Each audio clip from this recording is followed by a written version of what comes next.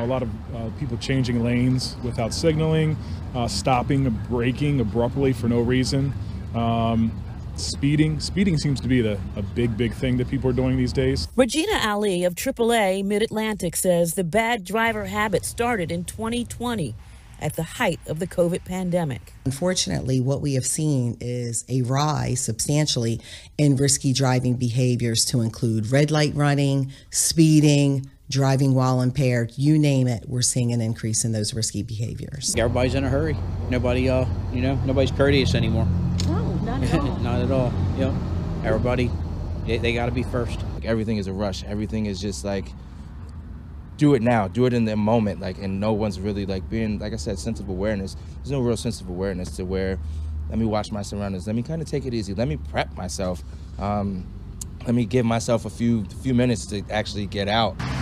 AAA reports 563 crash fatalities on Maryland roads in 2021, compared to 573 in 2020, and an alarming increase of drivers who admit to getting behind the wheel after drinking and feeling they were over the legal limit.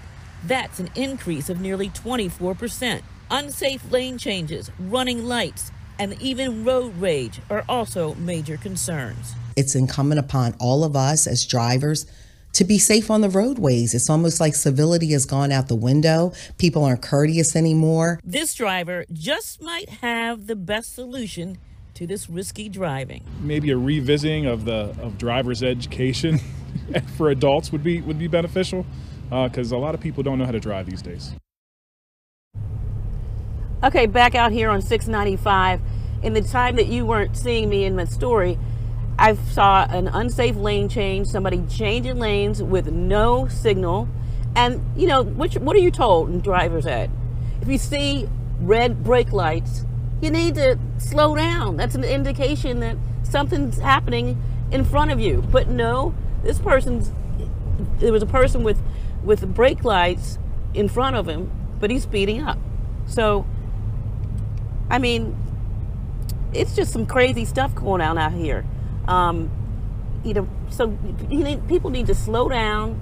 They need to be nice, and just try to be kind, and maybe take the advice of the young man in our story who said, be aware of your surroundings and don't rush out the house and then race to get somewhere.